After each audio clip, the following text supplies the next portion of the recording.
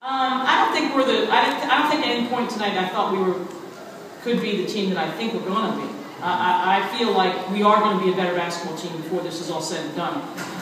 Obviously, you know, with Elena's situation, it's only her second game. I mean, hello. So there's a lot of season left for her, and then for the size, we need Elena's size, obviously, to go against these bigger schools. We can't go with a front line of 5'9", 6 foot, 6'1", 6'2", Parker being, we list her at 6'2", I don't even know if Parker's a legitimate 6'2". We're small, you know, we need that kind of size and we need that kind of skill set to go against the Marylands, the Penn States, and the bigger teams. That's the reality of the situation. I love my team, I love their heart, but when you go to the next level, we are a mid-major school, and when you go to the next level, the Marylands, the Kansases, the Penn States, they are huge.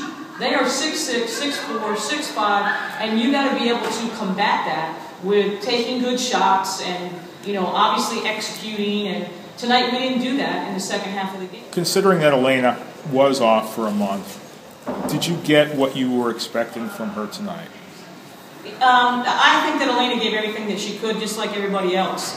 It's really hard to be off for a long time and have your timing back. She got into a little bit of rhythm in the second half, but when you're off a month, I would say to anybody here, don't do anything for a month and then come out and try to play a basketball game. It's not easy. To continue to try to become a better basketball team. We are a work in progress. But I thought Elena gave effort, I thought our team gave effort. We just could not control them on the boards, and I don't think there's many teams in the country, with the exception of maybe the top 5 teams in the country, that can hang with Maryland in the here and now. And right now, Maryland is the 9th ranked team in the country. They're a very good basketball team. We're still trying to find our way. So to answer that question, she's not 100%. We stay in the here and now, and no, we cannot beat Maryland. They just beat us on our home floor, and they played better than we did, and they rebounded the basketball.